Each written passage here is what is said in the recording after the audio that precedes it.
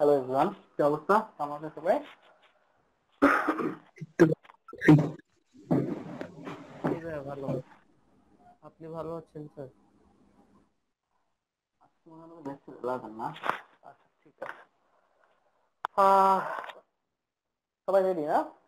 আমরা শুরু করি। চ্যাপ্টার 11 শুরু করছিলাম, তাই না?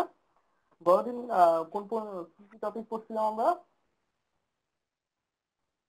তড়িৎচালক শক্তি পড়ছিলাম মনে হয়, তাই না? জি ভাইয়া, তড়িৎচালক শক্তি আর বিভব, এরপর আচ্ছা বিভব। আচ্ছা আচ্ছা, কারো কোনো প্রশ্ন থাকলে করতে পারো। আর কোনো কি কালকের যে টপিক গুলো ছিল ওখানে কারো কোনো নতুন প্রশ্ন বের হয়েছে?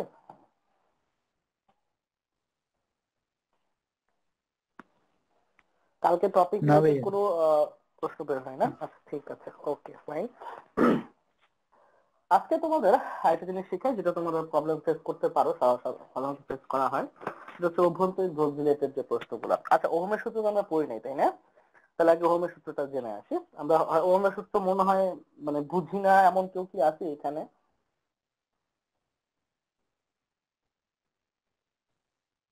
ভাইয়া এটা তো কেউ সূত্র, কি তাইলে বুঝ মানে কাইন্ড অফ ভি মুখস্থই তো ইজ করতে হবে ইকুয়াল না। টু আই আর, এটা সবাই জানি, আমি এটা 100% শিওর, এটা সবাই জানো, কিন্তু এটা বুঝি কিনা, মানে চট করে মাথার মধ্যে নিয়ে আসতে পারি নাকি এই সূত্রটা কি অর্থ বহন করে আসলে আমার জন্য। আচ্ছা, আমরা মনে হয় পরিবাহক এবং রোধক নিয়েও কথা বলছিলাম গতদিন, তাই না? জি ভাইয়া। আচ্ছা, তো ওহমের সূত্রটা আমাদের কি জানান দেয় বা কি যোগান দেয় সেটা বলি। সিম্পলি আমরা জানি যে ধরো আমাদের কাছে কোন একটা পরিবাহী তার আছে, পরিবাহক আছে। তো এখন এটার দুই প্রান্তে বিভব পার্থক্য আছে। তো যেহেতু বিভব পার্থক্য আছে, ডেফিনেটলি এর মধ্যে তড়িৎ প্রবাহিত হবে। এবং ধরো আমাদের এই প্রান্তের বিভব হচ্ছে VA, এবং এই প্রান্তের বিভব হচ্ছে VB, এবং VA is greater than VB, তার মানে এটা উচ্চ এটা নিম্ন, তার মানে ডেফিনেটলি তড়িৎ প্রবাহের ডাইরেকশনটা হবে VA টু VB। এবং এখানে তড়িৎ প্রবাহের যে ভ্যালু সেটা যদি হয় I ফর ইন্টেন্সিটি, তাহলে আমাদের ওহম কাকু আমাদেরকে কি বলতেছে? তিনি বলতেছে যে এই যে V is proportional to I, অথবা আই প্রপোর্শনাল টু ভি, একই কথা বলা যায়। মানে ভোল্টেজ যত বেশি, ভোল্টেজ গ্যাপ যত বেশি, প্রেসারটা তত বেশি হবে। ভোল্টেজ কিন্তু বেসিক্যালি তারের মধ্যে দিয়ে ইলেকট্রন বা আধানকে পুশ করার যে এনার্জি, সেটাও চিন্তা করতে পারো। যেখানে ভোল্টেজ বেশি সেখানে পুশ করার এনার্জিটাও বেশি। তো যেহেতু এখানে ভোল্টেজ যদি বেশি হয় তাহলে বেশি প্রবাহ পাবো, কোনো সন্দেহ নেই। আর যদি ভোল্টেজ কম হয় তাহলে প্রবাহের মানটা কম হবে। এটা ছিল ওহমের সূত্রের বেসিক ফান্ডামেন্টাল থিংস। কোন পরিবাহকের দুই প্রান্তের বিভব পার্থক্য বজায় থাকলে এর মধ্যে দিয়ে তড়িৎ প্রবাহ চলে, তার মান তার দুই প্রান্তের বিভব পার্থক্যের সমানুপাতিক। এখানে তো কারো কোনো প্রশ্ন নাই, তাই না? আচ্ছা, এখন খেয়াল করো, আমরা কি করি, আমরা ইউজুয়ালি যখন একটা সমানুপাতিক উঠায় দিই তখন আমরা সেখানে একটা কনস্ট্যান্ট নিয়ে আসি। আমরা ধরলাম সেই কনস্ট্যান্ট এখানে কে। তো এই কেটাকে পরবর্তীতে রোধ বা আর দিয়ে রিপ্লেস করা হয়। এখন আমার প্রশ্ন হলো যে এইখানে কে এর বদলে আমরা রোধকে, মানে রোধটাকেই কেন কে দিয়ে রিপ্লেস করি? এইটা কে কে বোঝো সেটা বলো আমাকে।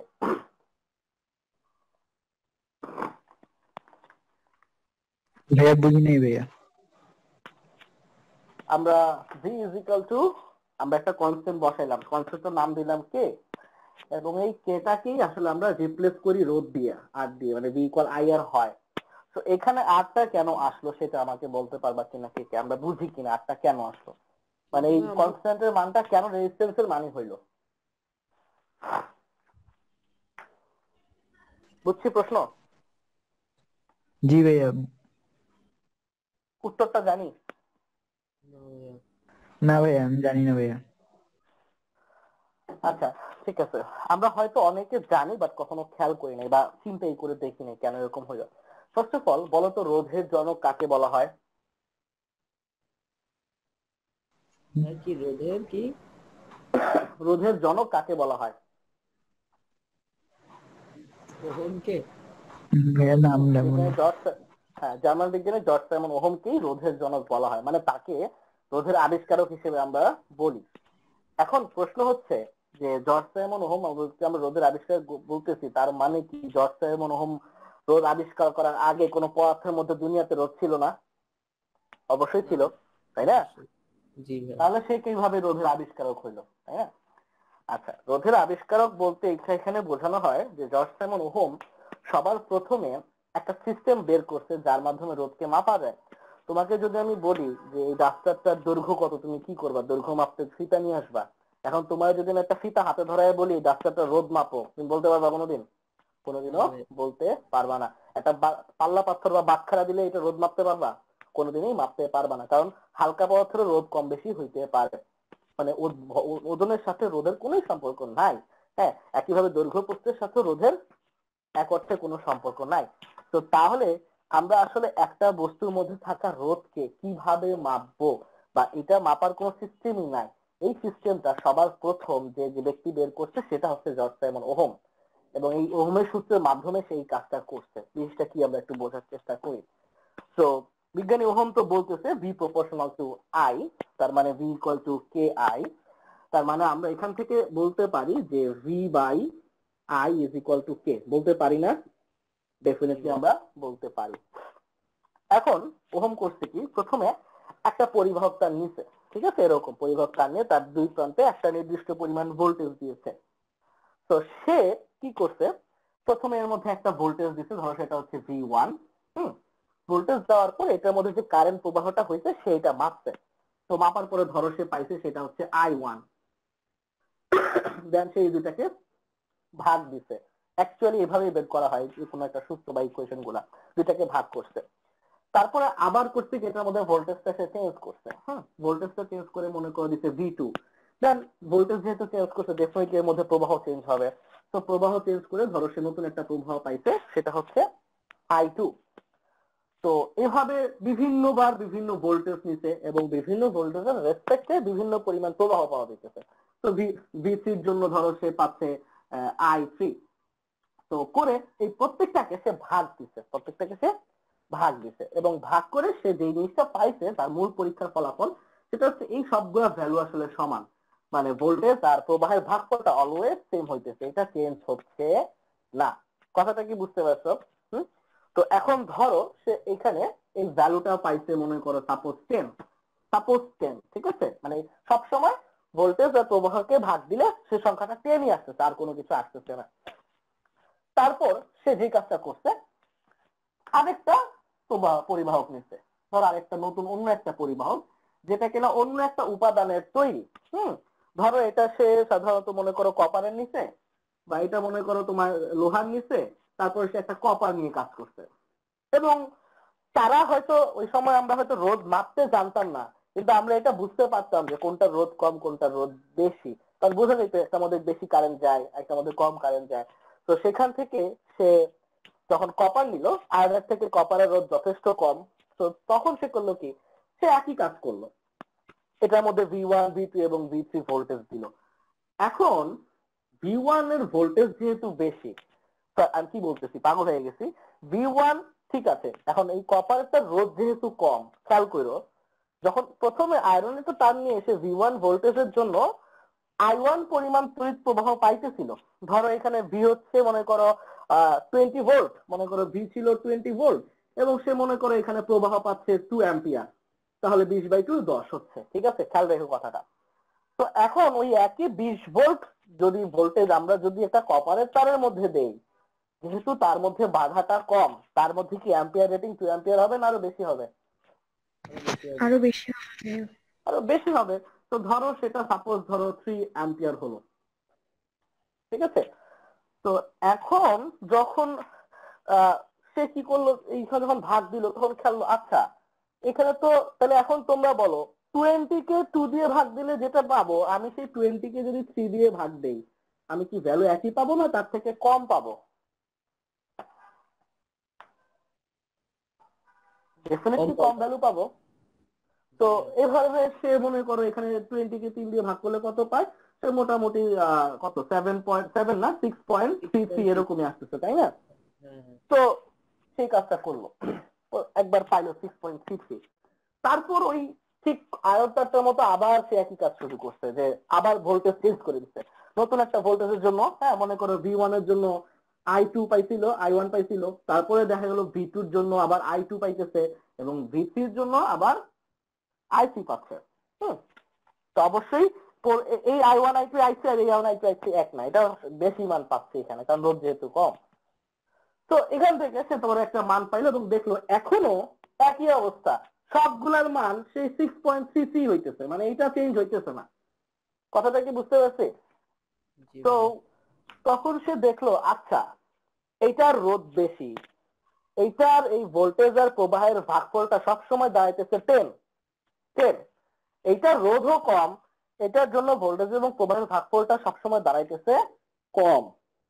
এবং ইন্টারেস্টিংলি খেয়াল করো, এই সংখ্যাটা যদি আমি একবার জানি যে এইটার মান 6.33 হবে, তাহলে আমি বেসিক্যালি এই ইকুয়েশন ব্যবহার করে যে কোনো ভোল্টেজের জন্য তার মধ্যে কতটুকু প্রবাহ যাবে আমি ইজিলি বলে ফেলতে পারবো, রাইট? জি ভাইয়া। জি ভাইয়া।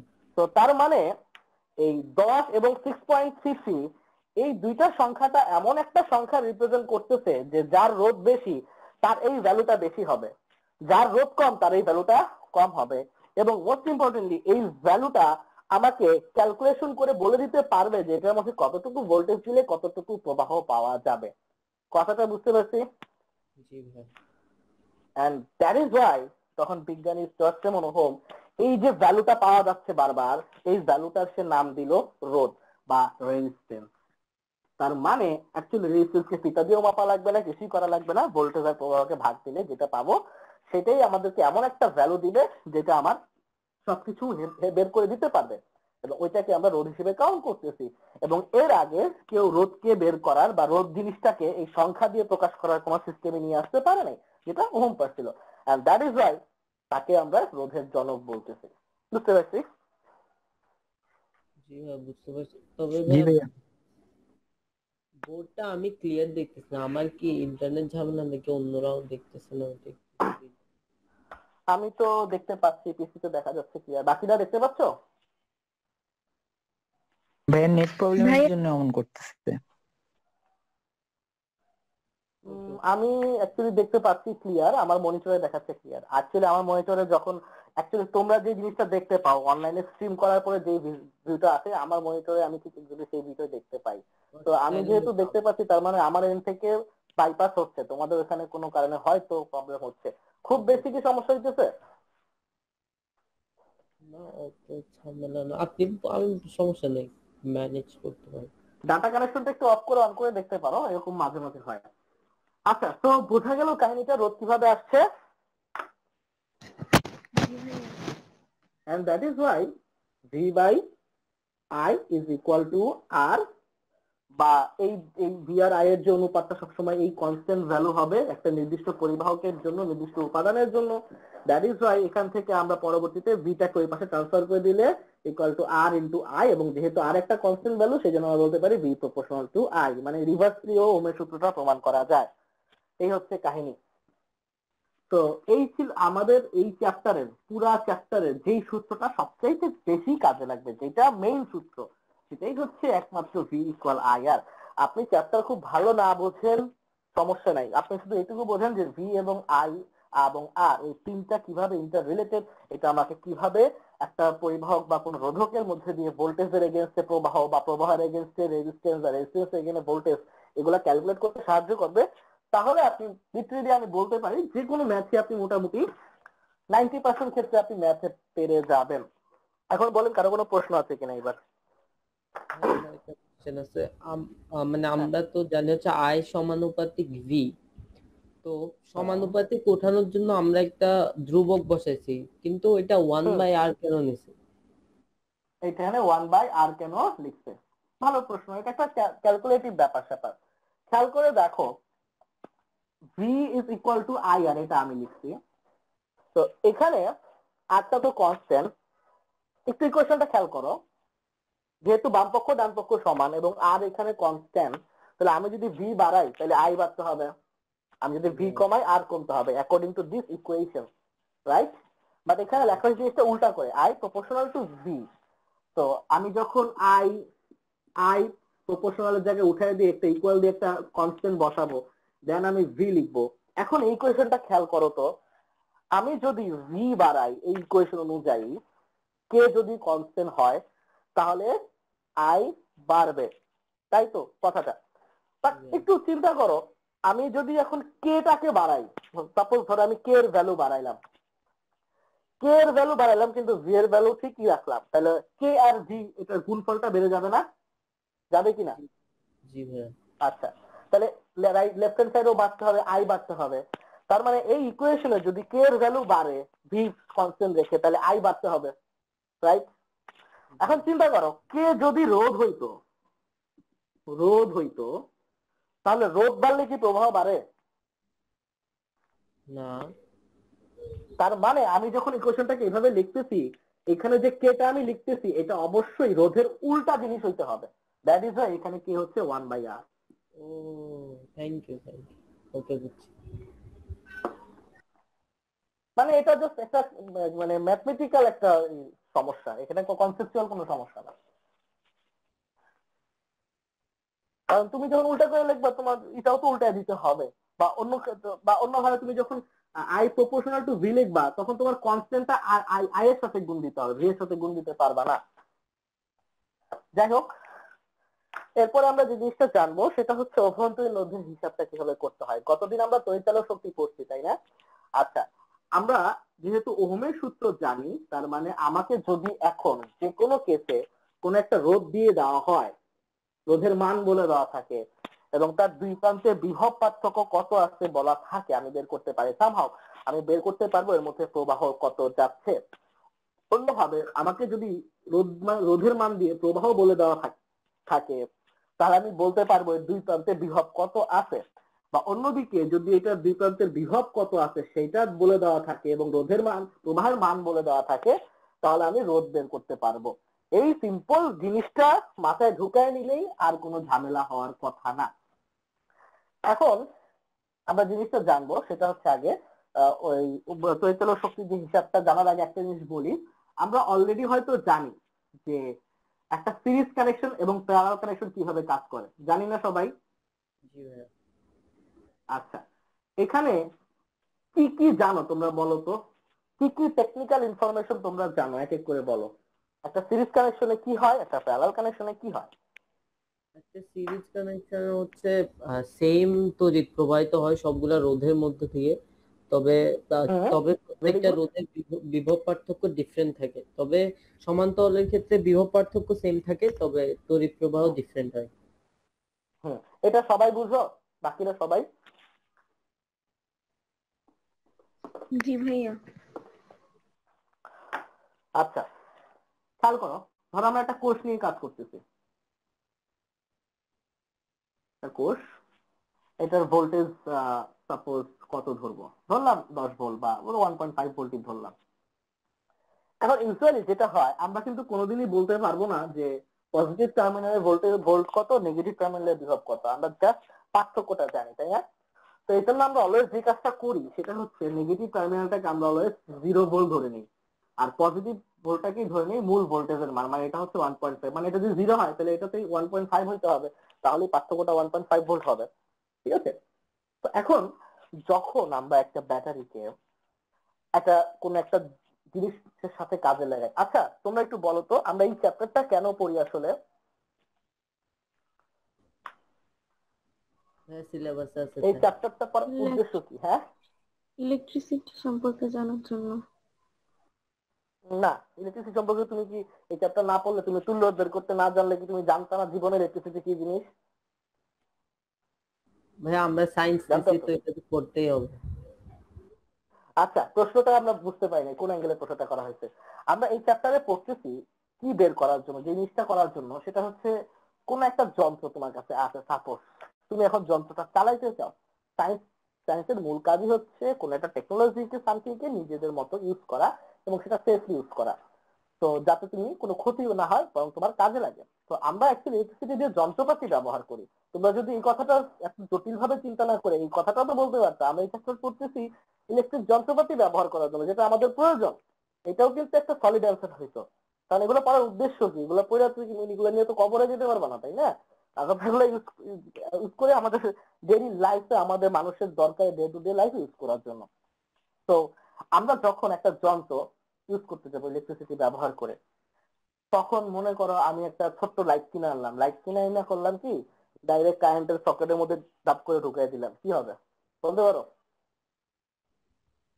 লাইটের সকেট মানে বুঝি নেই ভাইয়া। একটা ছোট লাইট কিনে না তুমি দোকান থেকে, 1.5 ভোল্টের ব্যাটারি, একটা ব্যাটারি লাইট কিনে না তুমি 5 মিনিট জোড়া দিয়ে ডাইরেক্ট কারেন্টের মধ্যে ঢুকিয়ে দিছো, কি হবে? বাল্ব জ্বলবে। লাইটটাও বাঁচতে হবে, তুমিও মরবা, তাই না? অন্যদিকে মানে, হ্যাঁ জি ভাইয়া বলেন। কি বললা? না না আবার মনে করো তুমি একটা একটা বড় একটা লাইট কিনে আনছো, সেটাকে তুমি একটা ব্যাটারির সাহায্যে, ছোট্ট একটা পেন্সিল ব্যাটারির সাহায্যে চালানোর চেষ্টা করতেছো, সেটা কি চলবে? না কাজ ভাইয়া। করবে না। মানে তোমাকে এই জিনিসটা বুঝতে হবে যে কোন ইনস্ট্রুমেন্টটা আমাকে চালানোর জন্য তার মধ্যে কি পরিমাণ ভোল্টেজ দেওয়া লাগবে, বা কি পরিমাণ ভোল্টেজ দিলে তার মধ্যে কি পরিমাণ প্রবাহিত হবে এবং সেটা নিরাপদ থাকবে, মোস্ট ইম্পর্টেন্টলি। আবার তোমাকে এটাও জানতে হবে যে ন্যূনতম কতটুকু এনার্জি বা প্রবাহ তার মধ্যে দিতে হবে। তো এই গোটা জিনিসটা তুমি যদি ক্যালকুলেশন করতে না পারো, তাহলে তুমি কোনো ইনস্ট্রুমেন্টই প্রপারলি রান করতে পারবা না। তো এবং এই জিনিসটাই শেখানো হয় আমাদের চ্যাপ্টার 11-এ, ঠিক আছে? তো ধরো আমাদের এই ব্যাটারিটা হচ্ছে 1.5 ভোল্টের একটা ব্যাটারি। তো আমরা যখন কোনো একটা যন্ত্র ব্যবহার করি, সেটা লাইট হোক বা ফ্যান হোক, যাই কিছু হোক না কেন, এই প্রত্যেকটা জিনিস কিন্তু তার মধ্যে যখন তড়িৎ প্রবাহিত হয়, কতটুকু ভোল্টেজ দিলে কতটুকু তড়িৎ প্রবাহিত হবে, সেটা কিন্তু ডিপেন্ড করে না যে সেটা লাইট নাকি ফ্যান নাকি কি। কারণ কারেন্ট যখন পাস হয়, কারেন্ট কি বুঝতে পারে সে লাইটের মধ্যে যাইতেছে না ফ্যানের মধ্যে যাইতেছে না ফ্রিজের মধ্যে যাইতেছে? সে বুঝতে পারে না। তার সে একটা জিনিসই বুঝে, সে যে জিনিসের মধ্যে ঢুকতেছে সেটা হচ্ছে একটা রোধ বা একটা রেজিস্ট্যান্স বা বাধা। মানে মানে ইলেকট্রিসিটির কাছে লাইট ফ্যান টেলিভিশন যা কিছু আছে সবগুলো হচ্ছে আসলে এক একটা রোধ। এখন আপনি মনে করেন একটা লাইট নিয়ে কাজ করতেছেন, আপনি একটা লাইট নিয়ে পরীক্ষা করে দেখতে চান বা জানতে চান যে এই লাইটটা ন্যূনতম কতটুকু ভোল্টেজে চলে, বা কতটুকু ভোল্টেজ গেলে বা কতটুকু কারেন্ট গেলে এটা সেফ থাকতে পারে। তো এখন এইটা বের করার জন্য আপনাকে কিন্তু আসলে ওই লাইট নিয়ে পরীক্ষা করার দরকার নাই। কেন? কারণ আপনি যদি ওই লাইটের বদলে ওই লাইটের যতটুকু রোধ আছে ওই সমান রোধের অন্য যে কোনো কিছু দিয়ে কাজটা করেন, আপনি বেসিক্যালি লাইটের জন্য হিসাবটা বের করে ফেলতে পারবেন। কথাটা ধরতে পারছি? জি ভাইয়া। তো এই কারণে আমরা আসলে ইলেকট্রিক্যাল সায়েন্সে কখনো কোনো ইনস্ট্রুমেন্ট নিয়ে কথা বলি না, আমরা কথা বলি তার রোধ নিয়ে। মনে করো একটা লাইটের ওহম 100 ওহম, আপনি যদি এখন একটা 100 ওহমের লিটারালি ছোট্ট একটা নখের ডগার সমান রোধক নিয়ে সার্কিট নিয়ে কাজ করেন, তাহলে ওই লাইটটা যেভাবে ফাংশন করতো ওই একই সার্কিটে ওই 100 ওহম রোধ দিয়ে আপনি ঠিক একই ফাংশনালিটি গুলো পাবেন, এবং ওখান থেকে আপনি ক্যালকুলেট করে ফেলতে পারবেন এখানে ভোল্টেজ কত যাইতেছে, এখানে কারেন্ট কত যাবে, এভরিথিং। কথাটা বুঝতে পারছি? তো তার মানে আমরা তখন যে একটা রোধ দেখাই, আমরা আসলে এখানে রোধ ইউজ করতেছি না, রোধক ইউজ করতেছি না। রোধের কাছে তড়িৎ প্রবাহকে বাধা দেওয়া, তড়িৎ প্রবাহে আটকায়, তড়িৎ প্রবাহ নষ্ট করার তো কোনো মানে নাই। এইটা আসলে রিপ্রেজেন্ট করতেছে যে কোনো একটা ইনস্ট্রুমেন্ট। ঠিক আছে, বুঝতে পারছি কথাটা? তো ধরেন এই রোধটার মান হচ্ছে আর, রেজিস্ট্যান্স। ওকে, এখন চিন্তা করো এখানে ভোল্টেজ কত, 1.5 ভোল্ট। তো আমরা positive two negative always current flow চিন্তা করব। ফার্স্ট অফ অল, যখন এখান থেকে ভোল্টেজটা আমি পাবো, এখানে আমি 1.5 কি পাবো কোনোদিন? সেটা বলো আগে। না তার থেকে কম পাবো।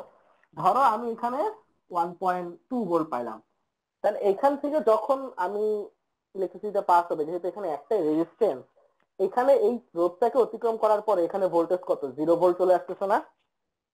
জি এইটাকে আমরা বলি ভোল্টেজ ড্রপ করা। মানে এখানে হচ্ছে 1.2, এখানে হচ্ছে 0, মানে রোধের এই প্রান্তে 1.2, এই প্রান্তে 0। মানে যখনই কোনো রেজিস্ট্যান্সের মধ্য দিয়ে ভোল্টেজ আপনি পাঠান, মানে ইলেকট্রিসিটি পাঠানোর চেষ্টা করেন, মানে ভোল্টেজ দিতে হচ্ছে আপনাকে, তখন ভোল্টেজটা ড্রপ করে।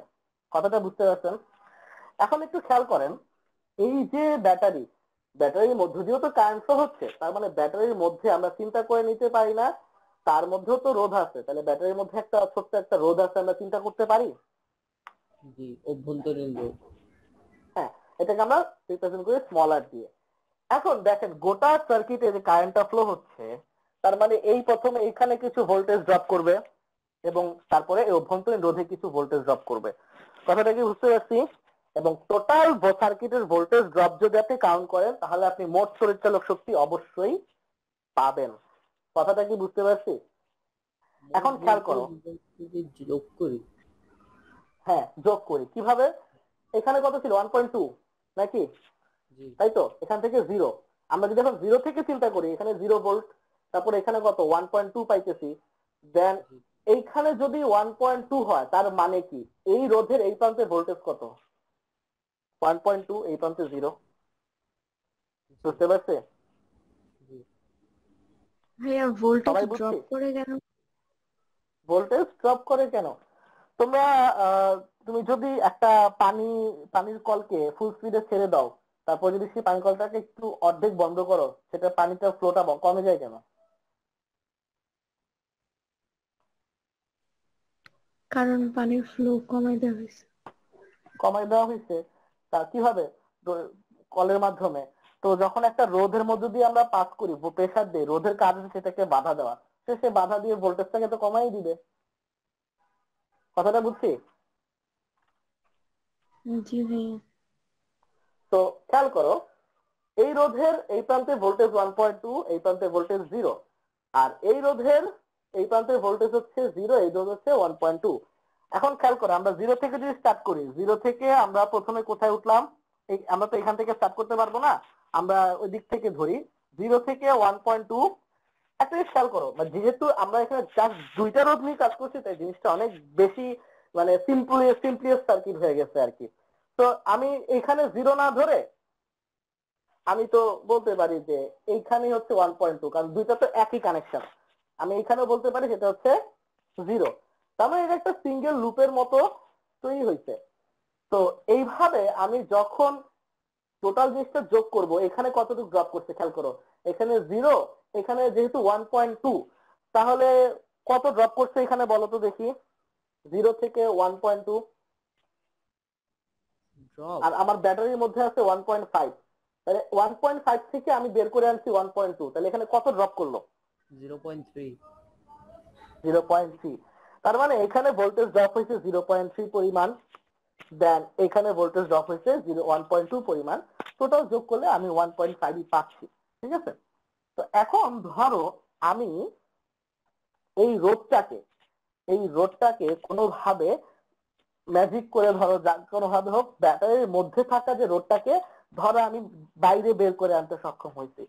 তার মানে তখন আমি এই রোধটাকে রিপ্লেস করে দিয়ে এখানে আমি ওই আগের রোধটাই রাখলাম যেটা ছিল আমার রোধ রেজিস্ট্যান্স, এন্ড আমি এই রোধটাকে বের করে নিয়ে এসে মনে করে আমি এইখানে বসায় দিলাম। তো এখন এতে কি আমার ওভারঅল টেকনিক্যালি সার্কিটটার মধ্যে মূল প্রবাহ বা ভোল্টেজের কোনো ক্ষতি হবে? না ভাইয়া। বুঝতে পারছি না সবাই কাহিনীটা কি হইলো? ভিতরের রোধটাকে আমি এখন চিন্তা করলাম বাইরে বের করে, বাট আলটিমেটলি গোটা সিরিজটা তো এখনো একটা সিঙ্গেল লুপের মধ্যেই আছে, কোনো পার্থক্য তো হওয়ার কথা না। তো তার মানে এটা হচ্ছে আমার মূল রোধ, আর এটা হচ্ছে আমার অভ্যন্তরীণ রোধ। আচ্ছা, এখন একটু চিন্তা করে খেয়াল করে দেখো, একটু আগে আমরা জানলাম যে যখন আমরা কোনো একটা রেজিস্ট্যান্সের মধ্য দিয়ে যাব, রেজিস্ট্যান্সের মধ্যে যাওয়ার পরে ভোল্টেজটা ড্রপ করবে। তো এখন যেহেতু আমি অভ্যন্তরীণ রোধকে বাইরে বের করে নিয়ে এসে পড়ছি, তাহলে কি আমি এখন এখানে 1.2 ধরবো না 1.5 ধরবো বলো তো? 1.5। 1.5 ধরবো, কারণ এখন ড্রপটা হবে বাইরে। ঠিক আছে? তো এখান থেকে যখন আমি 1.5 এ যাব, দেন 1.5 এর প্রথম এই রোডটা অতিক্রম করব এবং এখানে কিছু ভোল্টেজ ড্রপ হবে, খুব সামান্য পরিমাণে ভোল্টেজ ড্রপ হবে। দেন ধরো আমি এই বিন্দুতে ভোল্টেজ পাইলাম সেই 1.2, দেন আমি এই টার্মিনালে ভোল্টেজ পাচ্ছি 0। এখন একটু আগে যে বললাম ভোল্টেজ ড্রপ গুলো যোগ করলে মোট ভোল্টেজ পাওয়া যাবে, খেয়াল করো এখানে 1.5, এখানে 1.2, পার্থক্য কত? এই রোধের এই প্রান্তে ভোল্টেজ হচ্ছে, এখানে হচ্ছে 1.5, একই কথা আর কি, আর এখানে হচ্ছে 0। তাইলে 1.5 ভোল্ট, 1.2 ভোল্ট, 0 ভোল্ট, তাহলে 1.5 থেকে 1.2 তে আসছে, তাহলে এখানে কত ভোল্টেজ ড্রপ করছে? Actually 0.3 volt. আর এখানে 1.2 থেকে 0 আসছে, তার মানে এখানে অ্যাকচুয়ালি ভোল্টেজ ড্রপই করছে 1.2 পরিমাণ। তো 1.2 আর 0.3 যখন যোগ করলাম আমি কিন্তু আলটিমেটলি 1.5 পাইলাম। কথাটা কি বুঝতে পারছি? জি ভাইয়া। জি সবাই স্যার। বুঝছি? তো তার মানে আমি কেন, দেখো সিম্পল জিনিসটাই কেন ভেঙে দেখালাম, এখানে তো দেখেই বোঝা যাচ্ছে 1.5 1.2। কারণ আমরা যখন ভোল্টমিটার দিয়ে এই দুই জায়গায় মাপবো, আমি কিন্তু 1.5ও দেখবো না, আমি 1.2ও দেখবো না, আমার ভোল্টমিটার দেখাবে জাস্ট 0.3। কথাটা বুঝতে পারছো? আর এখানে হচ্ছে 1.2, এখানে 0। আমি যখন ব্যাটারি দিয়ে মাপবো আমাকে জাস্ট দেখাবে 1.2। উপরে এখানে ভোল্টেজ কত, এখানে ভোল্টেজ কত সেটা আমি বুঝবো না, আমি শুধু ভোল্টেজ গ্যাপটা বের করতে পারবো। এই জন্য বলতে চাচ্ছি যে যখন সিরিজে রোধ থাকবে তখন আমি দুইটা রোধের মাঝখানে ভোল্টমিটার ধরলে আমি প্রত্যেকটার পার্থক্য ইন্ডিভিজুয়াল জানবো, এবং সবগুলোকে যদি আমি যোগ করি দেন আমি ইন টোটাল সার্কিট পুরো মোট ব্যাটারির যে ভোল্টেজ সেটা বের করতে পারবো। কথাটা বোঝা গেছে?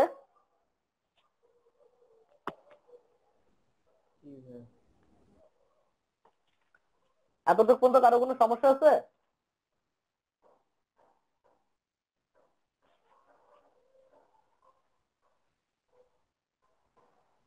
একটু রেসপন্স করতে হবে। আছো কি তোমরা, নাকি শুনতে পাচ্ছ? সমস্যা হচ্ছে শুনতে? না ভাই আমার নেই। আচ্ছা, তো তাহলে আমরা এখানে একটা টেকনিক করে অভ্যন্তরীণ লোডটাকে বাইরে বের করে এনে হিসাব করে একটা চেষ্টা এখন করব, যাতে আমরা এখন একটা সম্পর্ক রিলেট করতে পারি ব্যাটারি কোন একটা কোষের ভোল্টেজ আর হচ্ছে তার তড়িৎচালক শক্তির মধ্যে। চিন্তা করো যখন অভ্যন্তরীণ লোডটা ভেতরে ছিল তখন আমাদের সার্কিটের সিম্পল চেহারাটা ছিল এরকম, শুধু বাইরে একটা রোধ ছিল যেটা হচ্ছে আমাদের মেইন রোধটা, আর অভ্যন্তরীণ লোডটা এখানে হিডেন। তো এখন আমি যেটা করব, আমরা এখানে ওহমের সূত্র অ্যাপ্লাই করব। কিভাবে ওহমের সূত্র অ্যাপ্লাই করব? প্রথমে এটার জন্য চিন্তা করো যেখানে অভ্যন্তরীণ লোডটা ব্যাটারির ভিতরেই আছে আমরা জানতেছি। তো আমরা একটা ভোল্টমিটার দিয়ে কি করলাম, এই ব্যাটারির দুই প্রান্তে ধরলাম, এই সরি রোডটার দুই প্রান্তে ধরলাম, তো ধরে আমি যে ভোল্টেজটা পাইলাম সেটার ভ্যালু ধরো ভি। এবং আমরা এখানে যদি একটা অ্যামিটার বসায় দেই, অ্যামিটার বসায় দিলে অ্যামিটারটা আমাকে তড়িৎ প্রবাহের রিডিংটাও দিবে। মানে এক কথা আমাকে ভোল্টেজের মান এবং তড়িৎ প্রবাহের মান দিয়ে রাখছে। তাহলে আমি কি শুধু এই রোধটার জন্য ওহমের সূত্র অ্যাপ্লাই করতে পারি না? অবশ্যই করতে পারি। এবং আমি যদি ধরে নিই এটা দুই প্রান্তের বিভব পার্থক্য, আমি কিন্তু তড়িৎচালক শক্তি বলতেছি না, খেয়াল রেখো বিভব পার্থক্য যদি হয় ভি, তাহলে ওহমের সূত্র যে ভি ইজ ইকুয়াল টু কত, আই ইন্টু আর। এবং এখানে কিন্তু অভ্যন্তরীণতা লুকায়িত অবস্থায় আছে। তো একটু আগে তোমরা যে কথাটা বললা যে শ্রেণী বর্তনীতে সম্পূর্ণ বর্তনীর মোট প্রবাহ সমান থাকে, তো তার মানে আমি যদি এখান থেকে আই এর ভ্যালু বের করি তাহলে আই ইকুয়াল হচ্ছে ভি বাই আর। তো আমি বলতেই পারি এই রোধের মধ্য দিয়ে আই পরিমাণ প্রবাহ যাচ্ছে, তাহলে আমি কি বলতে পারি না এই ব্যাটারির মধ্য দিয়েও আমার ব্যাটারি থাকা যে অভ্যন্তরীণ রোধ তার মধ্য দিয়েও আই পরিমাণ প্রবাহ যাচ্ছে? পারি। জি ভাই। জি।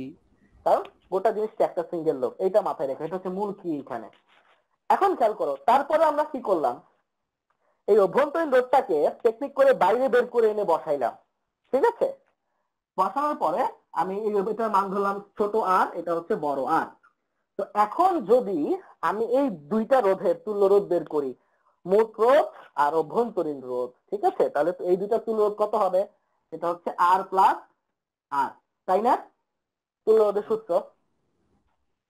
এখন খেয়াল করো তো, আমি যদি এখন এই সম্পূর্ণ বর্তনীতে তড়িৎ প্রবাহের মান বের করতে চাই, সেটা হচ্ছে I, I is equal to V by আর আমরা জানি। আমি যদি এখন এখানে আর প্লাস আর ধরি, মানে অভ্যন্তরীণ রোধ সহ পুরো সার্কিটের মোট রোধ ব্যবহার করি আর প্লাস আর, তাহলে এখানে আমি যে ভোল্টেজটা বসাবো এইটা আসলে কি শুধু বিভব পার্থক্য হবে নাকি পুরো বর্তনীর তড়িৎচালক শক্তিটা হবে? এটা তড়িৎচালক শক্তি হবে যদি অভ্যন্তরীণ হ্যাঁ, রোধ কেন? কারণ অভ্যন্তরকে বাইরে টাইনে আইলে আমি দেখ হিসাব করছি, তার মানে এই পুরোটার মধ্যে পুরো ব্যাটারির মোট 1.5 বা মোট তড়িৎ শক্তিটাই খরচ হচ্ছে। তার মানে আমি যখন এখানে প্রবাহ বের করব তখন আই ইকুয়াল, বা আমি এভাবে না লিখে আমি আগে প্রথমে ই এর দিয়ে চিন্তা করি, তাহলে ই হচ্ছে কি ভি ইকুয়াল আই আর, তাহলে এখানে ই ইজ ইকুয়াল টু কত হবে, বর্তমানে মোট প্রবাহ ইনটু মোট রোধ, মোট রোধ কত, আর প্লাস আর। দেন আমি এখানে বলতে পারি যে আই ইকুয়াল হচ্ছে পি বাই আর প্লাস আর, তাই না? জি ভাই। আচ্ছা, এখন এই দুইটা সার্কিট টেকনিক্যালি কি একই সার্কিট না? কোনো পার্থক্য আছে? ইকুইভ্যালেন্ট সার্কিট না? জি ভাই। তাহলে এই সার্কিটের মধ্যে যে আই এর ভ্যালু আমি পাচ্ছি, এখানে যে আই এর ভ্যালু পাইলাম, দুইটা কি আলাদা?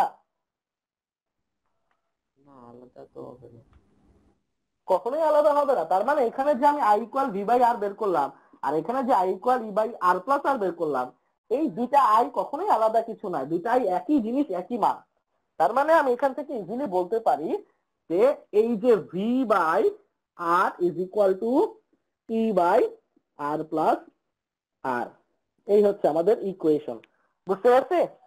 এটা আমরা লিখছি কারণ যেহেতু প্রত্যেকটা রোধের মধ্যে দিয়ে সমান তড়িৎ প্রবাহিত হয়, ওইটার কারণেই তো লিখতে পারছি। Absolutely, absolutely. এবং এই ইকুয়েশন থেকে আমরা বুঝতে পারি, খেয়াল করে দেখো, এখানে আর বড় না আর প্লাস আর বড়? ডেফিনেটলি আর প্লাস আর বড়। তার মানে এখানে definitely E is greater than V. তার মানে তড়িৎচালীয় শক্তির মান সবসময় বিভবের থেকে বেশি হয়। এটা অনেক সময় দিয়ে দেয় যে প্রমাণ করো, এটা এভাবে দিতে হয়। আর এইটা বের করার মূল উদ্দেশ্য হচ্ছে গাণিতিক সমস্যা বের করা। গাণিতিক সমস্যা আমাদের অভ্যন্তরীণ রোধ রিলেটেড যখন কাজ করতে হবে, তখন আমরা যখন ওহমের সূত্র ব্যবহার করব, অবশ্যই টোটাল সার্কিটের তুল্য রোধ বের করার পর তার সাথে সবার শেষে মলার যোগ করে দিয়ে তারপরে আমার বর্তমানে টোটাল ইউজ করতে হবে। অনেক সময় ম্যাথে কিন্তু ই দেওয়া থাকে, ভি বলা থাকে না। হ্যাঁ, ই এর মান দেওয়া থাকে, ই এর মান দেওয়া থাকে 12 ভোল্ট। তো তুমি যদি 12 ভোল্ট দিয়ে কাজ করতে চাও, তাহলে তোমাকে অবশ্যই অভ্যন্তরীণ রোধের মানও ইনক্লুড করে কাজ করতে হবে। কথা বোঝা গেছে? তবে ভাই অনেক সময় তো ই দেয়া থাকে কিন্তু অভ্যন্তরীণ রোধ দেয়া থাকে না, খালি রোধ দেয়া ওই থাকে। যে যখন অভ্যন্তরীণ রোধ দেওয়া থাকে না, তখন বুঝে নিতে হবে যে এখানে অভ্যন্তরীণ রোধকে উপেক্ষা করা হয়েছে। কারণ অভ্যন্তরীণ রোধের মান আসলেই খুবই সামান্য, আসলেই খুব সামান্য। বুঝতে পারছি? জি ভাই। বাট আপনার যখন জি মনে ভাইয়া। করেন খুবই সফিস্টিকেটেড কাজ করা লাগে, আপনি মনে করেন কম্পিউটার সার্কিট ডিজাইন করতেছেন, যেখানে আপনার সবকিছু হিসাব হয় ভোল্টেজে, ভোল্টেজ দিয়ে সব ধরনের ক্যালকুলেশন হয়, সেখানে আপনার অভ্যন্তরীণ রোধকে না, আরো অনেক ছোট ছোট জিনিসের রোধ কানেক্ট করতে হয়, ইভেন পরিবাহীর রোধও কানেক্ট করতে হয়।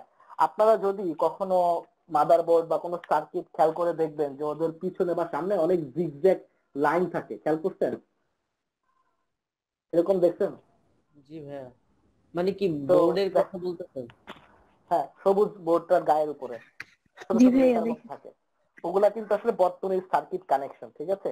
এবং খেয়াল করে দেখবেন যে কোথাও কোনো দরকার নাই, হুদাই ইচ্ছা করে লাইনটাতে প্যাঁচে প্যাঁচে আরেক জায়গায় নিয়ে গেছে, ডাইরেক্ট আনা যেত, হুদাই প্যাঁচাইছে। আসলে ওটা হুদাই প্যাঁচায় নাই, ঠিক আছে? কারণ ওই ওই পদার্থটার রোধ আছে, ওইটা নির্দিষ্ট পরিমাণ রোধের মানই আইসির মধ্যে ঢুকতে হবে, নির্দিষ্ট পরিমাণ প্রবাহ যেতে হবে, কম বেশি হলে ঝামেলা আছে, তখন কাজ করবে না। এই জন্য ওটাকে হিসাব করে কতটুকু দৈর্ঘ্য করা লাগবে, কিভাবে প্যাঁচাইলে প্রয়োজনীয় রেজিস্ট্যান্স ক্রিয়েট করা যাবে, সবকিছু হিসাব করে বসাইতে হয়, ঠিক আছে? অনেক কমপ্লেক্স ব্যাপার স্যাপার আছে এখানে। তো এই ছিল অভ্যন্তরীণ রোধের বিষয়। আচ্ছা, অভ্যন্তরীণ রোধ নিয়ে কার কার জন্য প্রবলেম ছিল এর আগে?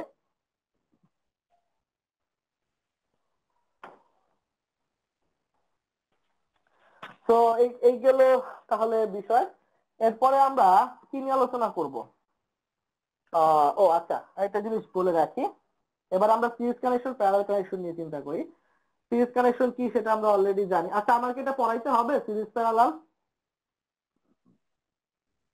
না ভাইয়া, একটু বলে দেন। যে কোনো ইলেকট্রিক যন্ত্রকে আমরা একাধিক ইলেকট্রিক যন্ত্রপাতি যখন ব্যবহার করি, ইনস্ট্রুমেন্ট ব্যবহার করি, তখন তাদেরকে আমরা মূলত দুই ভাবে কানেক্ট করি। একটা হচ্ছে সিরিজ কানেকশন, আর আরেকটা হচ্ছে প্যারালাল কানেকশন। তো সিরিজ কানেকশনে কি হয়, সিম্পলি ডাইরেক্ট বলে দেই। এখানে ধরো আমার প্লাস, এটা মাইনাস, তো এখানে একটু ভোল্টেজ ড্রপ হয়, পরের রোধে আরেকটু ভোল্টেজ ড্রপ হয়, শেষ রোধে আরেকটু ভোল্টেজ ড্রপ হয়। ধরো আমাদের ব্যাটারিটার ভোল্টেজ হচ্ছে 9 ভোল্ট, ঠিক আছে? এখন আচ্ছা, তো ধরো আমরা এখানে যে ব্যাটারিটা ইউজ করছি সেটা হচ্ছে 9 ভোল্টের ব্যাটারি, এবং লাকিলি এই যে তিনটা রোধের মান একই, মানে তুই মনে কর এই তিনটাই 2 ওহম করে বা তিনটাই 10 ওহম করে।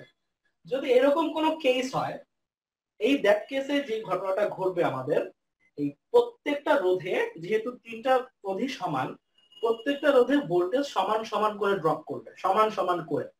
তার মানে যেহেতু আমার এই প্রান্তে হচ্ছে ভোল্টেজ কত, 9 ভোল্ট, এবং যেহেতু আমার 9 ভোল্ট থেকে 0 পর্যন্ত আসতে হবে সমান সমান ভাবে ড্রপ করে, তার মানে পরের ধাপে মানে এই রোধে গিয়ে সেটা হয়ে যাবে তোমার 6 ভোল্ট। এবং এই রোধে এসে এই রোধ পার করার পরে আমি যে ভোল্টেজটা পাবো, ভোল্টেজ পাবো, এই বিন্দু বিভব, সেটা হচ্ছে তোমার 3 ভোল্ট এবং আলটিমেটলি এটা হচ্ছে 0 ভোল্ট। কাহিনীটা বুঝতে পারছি ড্রপটা কিভাবে হয়েছে সমান সমান ভাবে। এবং এই কারণে এখন যদি আমি এই দুইটা রোধের দুই প্রান্তের বিভব মাপি আমি ভোল্টেজটা পাবো 3 ভোল্ট, কারণ 9 to 6 3 volt gap, 6 to 3 3 volt gap এবং 3 to 0 আবার 3 ভোল্ট গ্যাপ। বোঝা গেছে কথাটা? সো এটা তো সবগুলোর বিভব পার্থক্য সেম হয়ে যাচ্ছে। হ্যাঁ, বিভব সেম হয়ে যাচ্ছে এবং এইটা হচ্ছে শুধুমাত্র রোধ তিনটার মান আমি সেম ধরে নিছি বলে। বাট যদি সেম না হয়তো ভোল্টেজের ড্রপটা ওই অনুপাতে হইতো, এটা আসতেছি। সো খেয়াল করো তিনটা সমান বলে সমান সমান ভাবে ড্রপ হইছে। এখন এতে কি সমস্যাটা হয়েছে দেখো, আমি এখানে ব্যাটারি ইউজ করছিলাম 9 ভোল্ট এবং রোধ তিনটা, প্রত্যেকে কত ভোল্ট করে পাইতেছে? 3 ভোল্ট করে পাইতেছে না? জি। তো তার মানে হইতেছে আমি যদি এই একটা রোধ খুলে নিয়ে এসে আলাদা লাগাইতাম একটা ব্যাটারির সাথে, যে ব্যাটারির নিজের ভোল্টেজ কিনা 3 ভোল্ট, কত ভোল্ট? 3 ভোল্ট, তাহলে ওই রোধটার মধ্যে যতটুকু কারেন্ট যাইতো ওই অতটুকু কারেন্ট শুধুমাত্র এখন এই একটা রেজিস্ট্যান্সের মধ্যে দিয়ে যাচ্ছে এবং সেম কারেন্টটা এর মধ্যে দিয়ে যাচ্ছে, সেম কারেন্টটা এর মধ্যে দিয়েও যাচ্ছে। কথাটা বোঝা গেছে? জি ভাইয়া। এবং তার মানে আমি এখানে ভোল্টেজ ড্রপ করায় ফেলতেছি এবং আমি অ্যাকচুয়ালি সোর্সের যে ভোল্টেজ থাকবে আমি সেই ভোল্টেজ কোনোদিনই পাবো না। আর এই কারণে সিরিজে যখন আমরা বিভিন্ন যন্ত্রপাতি কানেক্ট করার চেষ্টা করি তখন সেটা আমাদের জন্য সুবিধাজনক হয় না অধিকাংশ ক্ষেত্রে। ধরো তুমি 3টা লাইট সিরিজে লাগাইছো, এখন 3টা লাইটই ডিম ডিম করে জ্বলবে। 3টা লাইট, কারণ কি 3টা লাইট প্রত্যেককেই ভালো মতো ভোল্টেজ পাচ্ছে না। তুমি 9 ভোল্টের একটা লাইট ব্যবহার করছো কিন্তু 3টায় লাগাইছো সিরিজে, তাহলে কেউ আর 9 ভোল্ট পাইতেছে না, সবাই ভাগাভাগি করে খেয়ে ফেলতেছে। দ্যাট ইজ ওয়াই লাইটগুলো তখন ভালোভাবে জ্বলবে না। আর এই কারণে আমরা আমাদের বাসা বাড়িতে সিরিজ সার্কিট ব্যবহার করি না। এতে হচ্ছে কি ফ্যান চাললে লাইট ডিম হয়ে যেত, লাইট চাললে ফ্যান স্পিড কমে যেত, মানে অনেক সমস্যা তৈরি হইতো। বোঝা গেছে ঘটনাটা? আর ভাইয়া একটা লাইট নষ্ট হয়ে গেলে যে ওই হ্যাঁ, একটা লাইট বা একটা যে কোনো কিছু নষ্ট হলে পুরো জিনিসটাই নষ্ট হয়ে যাইতো। বাট এইখানে হচ্ছে মনে রাখতে হবে এই যে লাইট একটা নষ্ট হলে আরেকটা নষ্ট হইতো বা প্যারালাল কানেকশনে ইন্ডিভিজুয়াল আলাদা আলাদা চালানো যায়, এটা হচ্ছে তাদের সাইড বেনিফিট। বাট মূল ফাংশনালিটি হচ্ছে ভোল্টেজের জন্য, voltage fact, voltage and ampere fact. ঠিক আছে, এখানে ভোল্টেজ প্রত্যেকটার মধ্যে ড্রপ করছে বাট অ্যাম্পিয়ার রেটিং সবার মধ্যে সমান হবে। আরেকটা জিনিস খেয়াল রাখো, ধরো আমাদের এই ব্যাটারিটা হচ্ছে 10 ভোল্ট এবং এখন আমরা অতটা লাকি না, আমাদের রোধ তিনটার মান সেম না। আসলে সেম অধিকাংশ ক্ষেত্রেই হবে না। ধরো আমাদের এই রোধটার মান মনে করো 2 ওহম, এই রোধটার মনে করো 2 ওহম, এটা মনে করো 1 ওহম। এখন কি হবে? এখন কিন্তু আর সিমিলার ভাবে সমান সমান ভাবে ভোল্টেজ ড্রপ হবে না। বাট এখনো সবাই তাদের নিজেদের রোধের মান অনুযায়ী তাদের এগুলাকে সমান ভাগে ভাগাভাগি করে নেবে। এখন খেয়াল করো এদের মধ্যে রেশিওটা কি 2:2:1, তাই না? যেহেতু এদের মধ্যে রেশিও 2:2:1, তারা এই টোটাল 10 ভোল্টকে তাদের মধ্যে 2:2:1 এই ভাগাভাগি করে নিয়ে নিবে। তার মানে ঘটনাটা দাঁড়ালো আমি যদি 10 কে 2:2:1 এ ভাগ করি তাহলে এখানে হবে 4 ভোল্ট, এখানে হবে 4 ভোল্ট, এখানে হবে 2 ভোল্ট। তার মানে প্রথম রোধে এখানে আমি 10 ভোল্ট পাবো, পরে এখানে সেই ভোল্টেজটা ড্রপ করবে, ড্রপ করে তোমার সেটা হয়ে যাবে 6 ভোল্ট, 4 ভোল্ট ড্রপ করবে, এখানে আরো 4 ভোল্ট ড্রপ করবে এবং এখানে ড্রপ করবে 0। তাহলে দেখো 10 to 6 তাহলে কত হলো পার্থক্য? 4 ভোল্ট। 6 to 2 কত হলো? 4 ভোল্ট। এবং 2 to 0 কত হলো? 2 ভোল্ট। খেয়াল করো এখনো 10 ভোল্ট সবাই সমানভাবে ভাগাভাগি করে নিছে, বাট কিভাবে? তাদের নিজেদের রোধের রেশিও অনুযায়ী। বুঝতে পারছি ঘটনাটা? ক্লিয়ার সবার কাছে? জি ভাইয়া। এবং এই কনসেপ্টটা খুবই ইম্পর্টেন্ট। এই জিনিসগুলো না তোমাকে সহজে সার্কিট সলভ করতে সাহায্য করবে এবং চট করে সার্কিট নিয়ে ভাবতে সাহায্য করবে। হ্যাঁ, এখন তোমার একটা প্রশ্ন উত্তর দাও তো। ধরো আমার কাছে দুইটা রোধ আছে, একটা রোধের মান 3 ওহম, একটা রোধের মান মনে করো 1 ওহম। ঠিক আছে, এখন এই দুইটা রোধকে আমি সমান মানে 10 ভোল্টের সাথে কানেক্ট করছি, ধরো 10 ভোল্ট। এখন মুখে মুখে বের করে ফেলো তো এইটার দুই প্রান্তে ভোল্টেজ কত পাবো, এটার দুই প্রান্তে ভোল্টেজ কত পাবো সেটা বের করো। বলতে পারবা? মুখে মুখে বলো। 10 ভোল্ট, দুইটা রেজিস্ট্যান্স সিরিজে কানেক্টেড, একটা 3 ওহম একটা 1 ওহম। তাহলে 3 ওহমের ভোল্টেজ কত হবে, 1 ওহমের ভোল্টেজ কত হবে? 3 ওহমেরটা হবে 7.5। হ্যাঁ, এটা হচ্ছে 7.5 আর এটা হচ্ছে 2.5। বুঝছি কাহিনীটা? জি ভাইয়া। সবাই কি ধরতে পারছো? হ্যাঁ, ভাই একটু দেখাই দেন। দেখাই দিলে। আচ্ছা ঠিক আছে। এখানে ভোল্টেজ কত, 3 আর 1, সরি রোধ হচ্ছে 3 ওহম আর 1 ওহম। তার মানে 10 ভোল্টকে ওরা 3:1 রেশিওতে ভাগ করে নেবে, ঠিক আছে? এখন এই ধরনের ম্যাথমেটিক্যাল জিনিস অনেকে নিজের মতো করে এক এক ভাবে মাথায় চিন্তা করে না। আমি কিভাবে চিন্তা করে নিয়েছি সেটা বলি। এখানে এটা হচ্ছে 3 ওহম, এটা হচ্ছে 1 ওহম, কত হইলো 4 ওহম, মানে টোটাল 10 ভোল্টটা আমার 3:1 রেশিওতে ভাগ হবে। তাহলে এখানে 3 ভাগ, এখানে কয় ভাগ, 1 ভাগ যাবে না, তাই তো? জি ভাইয়া। তো টোটাল ভাগ কয়টা হইলো? 4 ভাগ। টোটাল ভাগ কয়টা হলো? 4টা। 4টা। তাহলে 10 কে সমান 4 ভাগে ভাগ করো, 10 কে 4 ভাগে করলে কত হয়, আড়াই, 2.5। তার মানে এক ভাগ মানে হচ্ছে কত ভোল্ট, 2.5 ভোল্ট। 3 ভাগ মানে কত, 2.5 কে 3 দিয়ে গুণ করো, 7.5 চলে আসবে।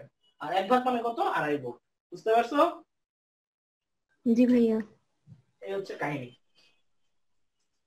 এখন এই ধরনের সার্কিট আমরা কোথায় ব্যবহার করি, যেখানে আমার বেশি ভোল্টকে আমি অল্প ভোল্টের জিনিসপত্র আমি অনেক বেশি ভোল্ট দিয়ে চালাতে চাই। যেমন বিয়ে বাড়িতে যে আমাদের ছোট ছোট লাইট গুলো ব্যবহার, ক্যাটারিং, ওগুলা কিন্তু সব সিরিজে কানেক্ট থাকে। তো এতে হয় কি, মনে করো এই লাইট গুলা কিন্তু বেশি সর্বোচ্চ 1 থেকে 1.5 ভোল্ট নিতে পারে। তো এখন তুমি যদি 200টা লাইট তুমি চালাইতে চাও, তুমি যদি করতে চাও, তাহলে তুমি ডাইরেক্ট 220 ভোল্টের কানেকশন ঢুকাই দিলেই হয়ে যাবে। তখন তুমি যখন 220টা লাইট একসাথে সিরিজে রাখাবা, প্রত্যেকের রোধ যেহেতু সমান, এখানে একই লাইট, তার মানে প্রত্যেকে 220 ভোল্টটা লাইট, 220টা লাইট 220 ভোল্টকে সমান ভাগে ভাগ করে নেবে, মানে প্রত্যেকটা লাইট 1 ভোল্ট করে পাবে। এবং 1 ভোল্ট করেই যথেষ্ট তাদেরকে রান করার জন্য, এতে কোনো নষ্টও হবে না। বুঝতে পারছি ঘটনাটা? জি এই ভাইয়া। হচ্ছে সিরিজ কানেকশন। এবং সিরিজ কানেকশনের তুলনা তো আমরা জানি না, R1 + R2 + R3, কথা কিছু বলা লাগবে এগুলা? আই ডোন্ট থিংক সো, তাই না? ভাইয়া এবার আসি প্যারালাল কানেকশনে। ভাই একটা কোশ্চেন। প্যারালাল কানেকশনের ক্ষেত্রে কি হয়, প্রত্যেকটা রেজিস্ট্যান্স যেহেতু সরাসরি ভোল্টেজ সোর্সের সাথে কানেক্টেড, খেয়াল করো, সেখানে ভোল্টেজ সবাই সেম পাবে। ভোল্টেজ কি পাবে, সবাই সেম পাবে। সো এটা যদি হয় 10 ভোল্ট, তাহলে কি হবে, এটাও 10 ভোল্ট পাবে, এটাও 10 ভোল্ট পাবে, এটাও 10 ভোল্ট পাবে। এবং আমি যদি একটা রেজিস্ট্যান্সকে জাস্ট কানেক্ট করতাম একটা 10 ভোল্টের ব্যাটারি সোর্সের সাথে, তাহলে ওই একটা রেজিস্ট্যান্স 10 ভোল্টের কারণে যতটুকু পাওয়ার নিয়ে জ্বলতো বা যতটুকু পাওয়ার নিয়ে কাজ করতো, এই তিনটাকে 10 ভোল্টের সাথে প্যারালালি কানেক্ট করার কারণে প্রত্যেকে একই পরিমাণ পাওয়ার নিয়েই কাজ করতে পারবে। শুধু পার্থক্যটা হবে, এখানে অ্যাম্পিয়ার যতটুকু টানবে, এখানে তিনটা মিলে তার 3 গুণ পরিমাণ অ্যাম্পিয়ার টানবে, যদি তিনটা রেজিস্ট্যান্সের মান সমান হয়। কথাটা বুঝতে পারছি?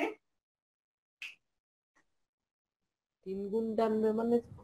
আচ্ছা, তো তার মানে খেয়াল করো, প্যারালাল কানেকশনে ভোল্টেজ সবাই সেম পায়, বা প্রবাহ সবাই সেম নাও পাইতে পারে। এটা ডিপেন্ড করে তাদের রোধের মানের উপর। যদি তিনটা রোধ সমান হয়, প্রত্যেকের প্রবাহ সমান সমান হবে। বা যদি কোনটা বেশি হয়, কোনটা কম হয়, তাহলে সেই অনুযায়ী তাদের প্রবাহ কমবে এবং বাড়বে। যেটা রোধ বেশি সেটার মধ্যে প্রবাহ কম হবে, যেটা রোধ কম সেটার মধ্যে প্রবাহ বেশি হবে। আমি কিন্তু খুব লাইট কথাবার্তা বলতেছি, আমি এক্সপেক্ট করে নিচ্ছি তোমরা যেহেতু পরীক্ষার্থী এই জিনিসগুলো বোঝো। তাহলে যদি মনে হয় না আমার বুঝতে হবে, তাহলে একটু দয়া করে বলবা, দয়া করে বলো। কারো কোনো সমস্যা হয় বলাতে? না ভাইয়া। ঝামেলা নেই। আর কোনো সমস্যা আছে? না ভাইয়া। আচ্ছা, আর যদি কোনো সমস্যা না থাকে, তাহলে আমরা এখন সরাসরি সার্কিট সলভিং এ যেতে পারি। আচ্ছা, তোমরা একটু বলো তো এবার, তাহলে তোমাদের এই চ্যাপ্টারে কি কি প্রবলেম হয়? ভাইয়া মেইন তো সার্কিট সলভিং এ সার্কিট সলভিং এর প্রবলেম। প্রবলেম। শুরু করি সিঙ্গেল সার্কিট দিয়ে।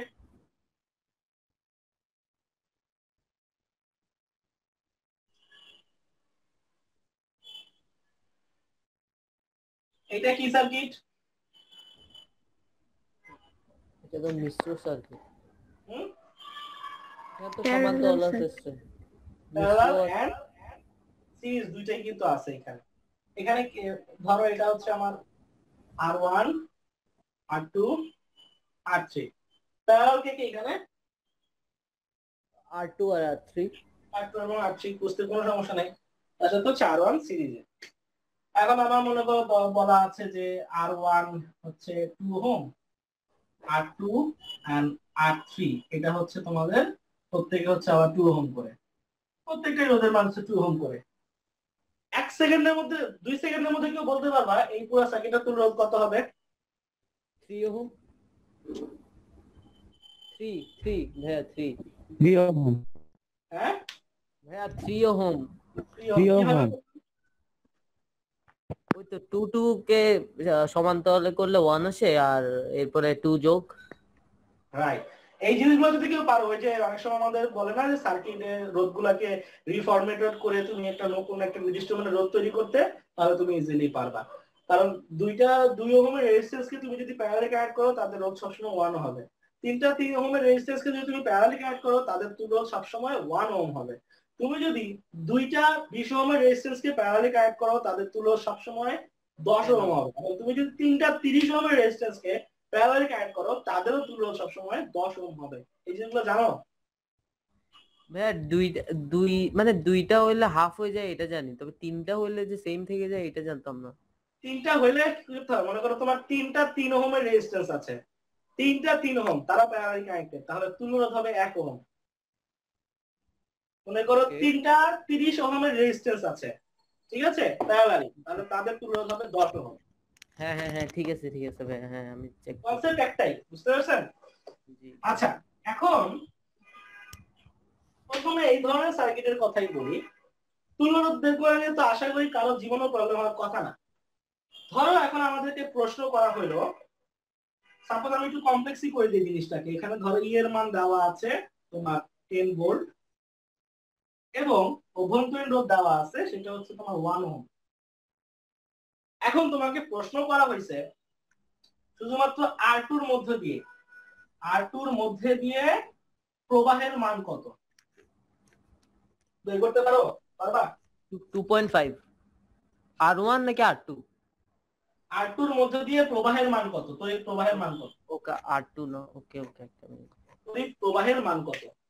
ওকে এটা কে পারো না, আমরা এটা আমাকে একটু বলো, তাহলে বুঝতে পারবো কার কার আসলে কি করতে হবে, কয়জন পারবা। হয়তো এই মুহূর্তে চট করে বলতে পারলে লাগবে না, কিন্তু খাতা কলম নিয়ে বসলে পারবা কে সেটা বলো। এটা ইজি।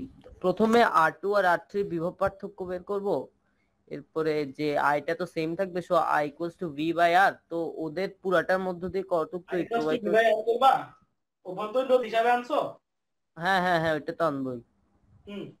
পুরাটা দিয়ে আই বের করবো প্রথমে, এরপরে ওই R2 আর R3 যে রোধটা আছে তুল্য রোধ ওইটা বের করব, এরপরে ওইটার মধ্য দিয়ে কতটুকু তড়িৎ প্রবাহিত হচ্ছে ওইটা বের করব, এরপরে বিভব পার্থক্য বের করতে হলে V = ওই যে আইটা বের করছি আর ওইটার সাথে R2 টা গুণ করে দিব, তাইলে হয়ে যাবে, এসে যাবে।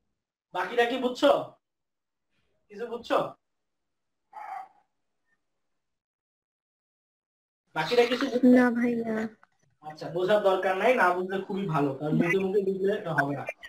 শোনো, যখন তোমাকে একটা এরকম প্রবলেম দিও না, তুমি ডিরেক্ট প্রবলেম থেকে আগে হাত দিবা। আমাকে বলছে R2 এর দুই প্রান্তে কি করতে, সরি R2 এর মধ্য দিয়ে প্রবাহের মান বের করতে। মনে রাখবা এই ধরনের যে কোনো প্রবলেম সলভ করার জন্য তোমার সূত্র একটাই, ওয়ান এন্ড অনলি, সেটা হচ্ছে V = IR। এই সূত্র ছাড়া আর কোনো সূত্র তোমার লাগবে না, বিলিভ মি, ঠিক আছে? সো খেয়াল করো, প্রথমে আমাদের কি কি জিনিস একটা একটু মেনশন করে দেই। এইটা একটা রোধ, এই দুইটা মিলে তো একটা রোধ, আবার অভ্যন্তরীণ রোধ তো আছে, অভ্যন্তরীণ রোধ কথা পরে আলোচনা করতেছি। এই যে 10 ভোল্টটা যখন পাস হবে, প্রথমে কি এই রোধের মধ্যে যখন যাবে সেই রোধটা কি ড্রপ করবে না? অবশ্যই করবে। তার মানে এইখানে আমি একটা ভোল্টেজ পাবো, সেটা অবশ্যই 10 ভোল্ট হবে না। আবার যখন এই ভাইয়া আমি কি জানতে পারবো একটুকু ভোল্টেজ? তখন কি আবার ভোল্টেজটা ড্রপ করবে না? ডেফিনেটলি করবে। তার মানে এই দুই প্রান্তে আমি ভোল্টেজ আলাদা পাবো, কারণ আমরা বুঝতেই পারছি এই গোটা জিনিসের সাথে এটা হচ্ছে সিরিজে, মানে প্রত্যেক ধাপে ধাপে ভোল্টেজও চেঞ্জ হয় এবং সেই অনুযায়ী ডিপেন্ড করে অ্যাম্পিয়ার রেটিংটা কেমন হবে। এখন খেয়াল করো, আমাকে বের করতে বলছে এই রোধের মধ্যে প্রবাহ, তাহলে আই বের করতে বলছে, তাহলে সূত্র মতে I = কত হবে? V/R। এখন এই আর হচ্ছে ওই রোধটার মান R2, তাহলে রোধের মানটা আমি জানি, আমার লাগবে কি V এর মান। এটা কি কোন V? এটা হচ্ছে এই রোধের দুই প্রান্তে যে বিভব আছে সেইটার মান, কথাটা কি বুঝতে পারছি? জি ভাইয়া। আচ্ছা তাহলে তাহলে বুঝতে পারলাম আমি যদি এখন আয়তন বের করতে চাই তাহলে আমাদেরকে আগে এই রোধের দুই প্রান্তে যে ভি আছে সেই ভি এর পেছনে ছুটতে হবে। তো এই রোধের দুই প্রান্তে ভি বের করা মানে বেসিক্যালি গোটাটার দুই প্রান্তে ভি এর মান বের করা, কারণ দুইটা প্যারালালি আছে। বুঝতে পারছি ঘটনাটা? আচ্ছা, তো এখন খেয়াল করো জি আমি ভাইয়া। এই দুই প্রান্তে ভি বের করতে চাই। এখন এই দুইটা রোধকে তো আমি তুল্য রোধ হিসাব করে একটা কাউন্ট করতে পারবো। তাহলে এই দুইটাকে আমি এখন একটা রোধ চিন্তা করে নিলাম এবং যেটার মান আমার পক্ষে বের করা সম্ভব, এটা কিন্তু প্যারা হবে না। এখন আমি ভি বের করতে চাই। ভি এর সূত্র কি? ভি ইকুয়াল টু আই আর। এখন এই পুরাটাকে আমি একটা চিন্তা করলাম, এই পুরাটার রোধের মান আমি জানি, ঠিক আছে? আমি ভোল্টেজ বের করতে চাই বাট আমি প্রবাহ জানি না, মানে এই পুরো অংশের মধ্যে দিয়ে কি পরিমাণ প্রবাহ যাচ্ছে সেটা কিন্তু আমি জানি না। কথাটা বুঝতে পারলাম? আচ্ছা, তো এখন পর্যন্ত সমস্যা নাই? সমস্যা আছে? না ভাইয়া।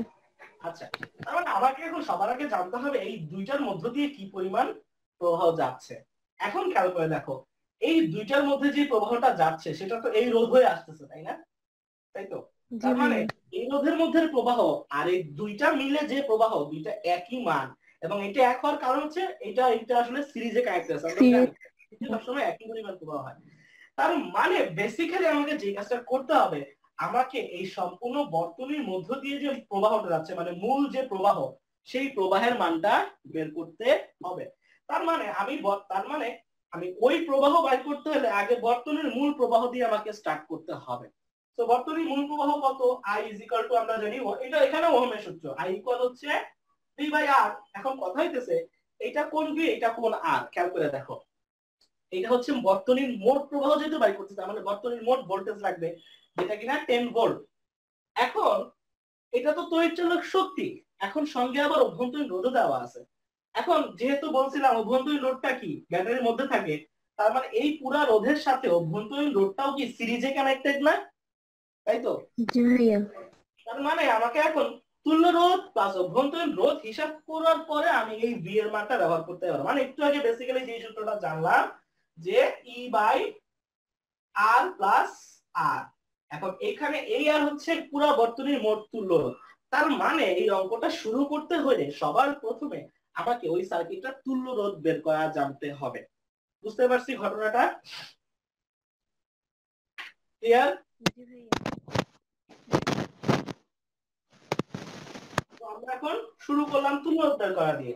তাহলে এখন R2 এবং R3 এটা তুল্য রোধ কত হবে?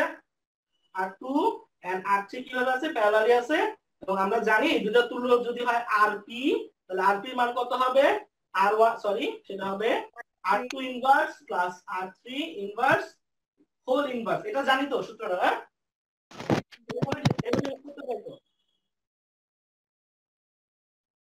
পারি তো নাকি? তুই জানো? জি ভাইয়া পারি। ওই 1/1 RP না লিখে ওটাকে একবার শেষ করে ইনভার্স করে দেওয়া, ঠিক আছে? তো আমি এখান থেকে বর্তনীর এতটুকু অংশের রোধ জানলাম, তারপরে R1 এর সাথে যোগ করতে হবে। বর্তনীর মোট তুল্য রোধ যদি হয় R, সেটা হবে R1 প্লাস RP, যেটা যোগ বিয়োগ করলে আসবে আমাদের 3 ওহম, তাই তো? এটা 2 আর এটা হচ্ছে 3 ওহম রোধ আসবে। তাহলে আমি এখন বর্তনীর তুল্য রোধ জানি।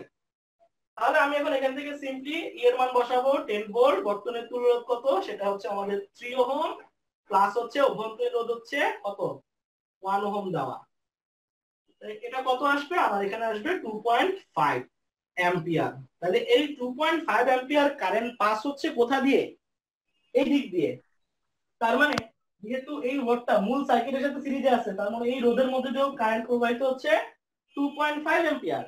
এবং এই মূল বর্তনীর সাথে যেহেতু এই দুইটা রোধ প্যারালালি কানেক্টেড আছে, তার মানে এই দুইটা মিলে এই দুইটার মধ্যে যে প্রবাহ হচ্ছে সেই দুইটা মিলেও মোট প্রবাহ হবে 2.5 অ্যাম্পিয়ার। বুঝতে পারছি এই পর্যন্ত? জি ভাইয়া। আচ্ছা, তাহলে এখন খেয়াল করো, আমরা এখন এই দুইটা রোধের মিলে যে আমরা একটা রোধ চিন্তা করতেছি, এই রোধের মধ্য দিয়ে মোট প্রবাহ 2.5 অ্যাম্পিয়ার ইজিলি বলতে পারি। যদি আমি এটা বলতে পারি তাহলে আমার তো বেসিক্যালি এই দুই প্রান্তের ভোল্টেজ দরকার। তাহলে দুই প্রান্তের ভোল্টেজ আমি V ইকুয়াল IR দিয়ে বের করতে পারবো? জি ভাইয়া। অবশ্যই পারবো। তাহলে I হচ্ছে 2.5, আর R কোনটা ব্যবহার করব? R তো এখন এইটুকু নিয়ে কাজ করতেছি আমরা, তাই না? তাহলে এই দুইটা তুলনা হচ্ছে আরপি, মানে সেটার মান কত ছিল? সেটার মান ছিল 1 ওহম। 2 1 ওহম 2 ওহম ক্যালারি করলে 1 ওহম হবে। তার মানে এখান থেকে আমার 2.5 ভোল্ট, এটা হচ্ছে আমার এই এই দুই বিন্দুর বিভব। তার মানে আমি এখন এই বিন্দু আর এই বিন্দুর বিভব পার্থক্য জানি। তার মানে আমি বেসিক্যালি এইটারও বিভব পার্থক্য জানি, আমি এইটারও বিভব পার্থক্য জানি। তার মানে আমি এখন বলতেই পারি আমি এই R2 রোধের দুই প্রান্তের বিভব পার্থক্য জানি, ভি জানি, এবং R2 রোধের নিজের মান জানি। তাহলে আমি এখন সিম্পলি 2.5 কে ভাগ দিব কত দিয়ে? 2 দিয়ে। যেটা 2 আসবে সেটাই হবে আমার অ্যানসার, বা ওই রোধটার মধ্যে দিয়ে প্রবাহিত তড়িতের মান। বোঝা গেছে ঘটনাটা? জি ভাইয়া। তার মানে এভাবে ভেঙে ভেঙে করতে হবে। সবাই বুঝছি? জি ভাইয়া। কারো কোনো প্রশ্ন আছে? আচ্ছা, ভাইয়া আমি বলি সিম্পল একটা প্রবলেম ছিল। হ্যাঁ, কি বলতেছিলে? কিছু বলতেছিলা? কোনো রোধে কতটুকু ভোল্টেজ ড্রপ করবে সেটা কি কোনোভাবে বের করা যায়? সেটা তো আমরা বের করেই ফেলছি। দেখো, আমরা তো এই রোধের দুই প্রান্তে ভোল্টেজ কত ড্রপ করবে সেটাও বের করতে পারবো। এখানে কত বের করলাম আমরা? ভোল্টেজ ড্রপ 2.5 ভোল্ট না? জি। তার মানে এখানে 2.5 ড্রপ করছে এই দুই প্রান্তে। এখন এখানে যদি 2.5 ড্রপ করে তাহলে এখানে কত ড্রপ করবে বলো তো? 7.5। এখানে ভোল্টেজটা বের করার জন্য আবার V ইকুয়াল IR ইউজ করব আমরা। V ইকুয়াল IR কত হলো? I কত ছিল জানো? 2.5 ইনটু কত? রোধের মান কত? 2 ওহম। তাহলে কত হলো? 5 ভোল্ট। তার মানে এই রোধের দুই প্রান্তে ভোল্টেজ ড্রপ করছে 5 ভোল্ট। এখন খেয়াল করো তো, এখানে 5 ভোল্ট, এখানে 2.5 ভোল্ট, কত হলো? 7.5 ভোল্ট। আমার ছিল কত? 10, বাকি আড়াই কই গেল? অভ্যন্তরীণ রোধ। বাকি আড়াই কি খাইছে? অভ্যন্তরীণ। রোধ খাইছে, মানে ব্যাটারি নিজে খাইছে। বুঝতে পারছি? জি ভাইয়া। এই হচ্ছে ঘটনা। তোমাদেরকে আমি এখন একটা শীট পাঠিয়ে দিচ্ছি, ওখানে কিছু ম্যাথ আছে। আমরা এখান থেকে আগে প্রাথমিক লেভেলের কিছু ম্যাথগুলো প্র্যাকটিস করি, তারপরে আমরা আস্তে আস্তে আরেকটু কমপ্লেক্স সার্কিট দিয়ে ম্যাথ প্র্যাকটিস করব। সো আমি আশা করি এই যে ভেঙে ভেঙে এগুলো সবাই বের করতে পারবেন। সবার যে প্রবলেমটা হয় সেটা হচ্ছে ওই যে একটু সার্কিট প্যাচে দিলে কোনটা সিরিজ কোনটা প্যারালাল এটা বুঝতে মাথা গরম হয়ে যায়। ঠিক আছে? তো আমি যে শীটটা পাঠিয়ে দিচ্ছি ওখানে বেশ কয়েকটা সার্কিট আছে, 2-3টা মানে সার্কিট আছে এরকম প্যাচানো টাইপের। ওইটা বের করবা, সঙ্গে একটা সার্কিট দিয়ে দিই, এটা ইজি।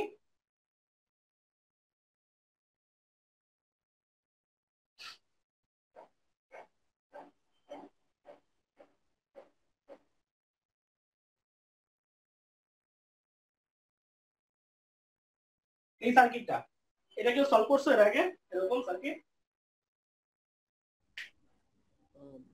উপরের গুলাতে কি কিছু নাই? উপরের গুলো হচ্ছে ডিরেক্ট কানেকশন। তিনটা রোধ সিরিজের, তার সাথে এই বিন্দুগুলো ডাইরেক্টলি কানেক্টেড, এইগুলো ডাইরেক্টলি কানেক্টেড। এখন এখানে যে তিনটা রোধ আছে সেটা কিভাবে সিরিজে আছে না প্যারালালি আছে বের করবা। বুঝতে পারছি? মুছে ফেলবো? না ভাই, একটা মিনিট, ঠিক আছে। আমি একটু স্ক্রিনশট নিই।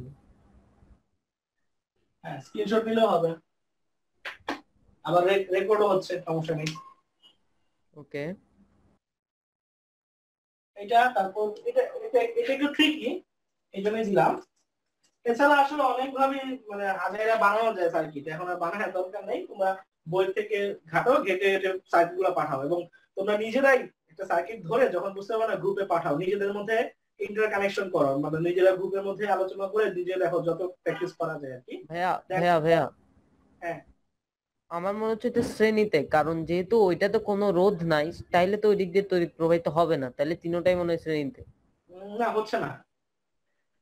ওকে, আচ্ছা আমি দেখবো। তার মানে আমি এটাও বলতেছি না এটা সমান্তরালে আছে, বাট তুমি যেটা বলতেছো সেটা হয়নি, এটুকু বলতে পারি। একটু ভালো শ্রেণী আর সমান্তরাল কিভাবে চিনবা সবসময় খেয়াল রাখবা। সমান্তরাল হলে তাদের দুইটা রোধ যদি সমান্তরাল হয় তাদের দুই প্রান্তগুলো অবশ্যই একসাথে কোনো না কোনো ভাবে মিলবে, আর সিরিজ হলে কখনোই মিলবে না। এখানে প্রত্যেকটা রোধের সাথে প্রত্যেকটা রোধের কোনো না কোনো কানেকশন ছিল, খেয়াল করে দেখো। এটা ঘাটো, ঘেটে আমাকে জানাও। এরপরে আগামী দিন তোমাদেরকে আমি ওই যে কাজের যে হিসাবগুলো আছে সার্কিটের, তারপর হচ্ছে বিদ্যুৎ বিলের হিসাব, তারপর হচ্ছে কিলোওয়াট আওয়ার হিসাব, এগুলো শেষ করে দিব। দেন হচ্ছে আমাদের মূলত টেস্ট পেপার থেকে কিছু ম্যাথ সলভ করলেই ভালো প্র্যাকটিস হবে। আর আমি এখন একটা শীট পাঠিয়ে দিচ্ছি, ফরওয়ার্ড করে দিচ্ছি, ওইটা একটু কাইন্ডলি তোমরা ম্যাথ প্রবলেম গুলো সলভ করে ফেলো, ঠিক আছে? ওকে ভাইয়া। এই, আর কারো কোনো কিছু বলার আছে? না ভাইয়া, আসসালামু আলাইকুম ভাইয়া। আচ্ছা ঠিক আছে, ওকে, তাহলে আল্লাহ হাফেজ, সালাম। ওকে ভাইয়া, আসসালামু আলাইকুম। ওয়ালাইকুম সালাম।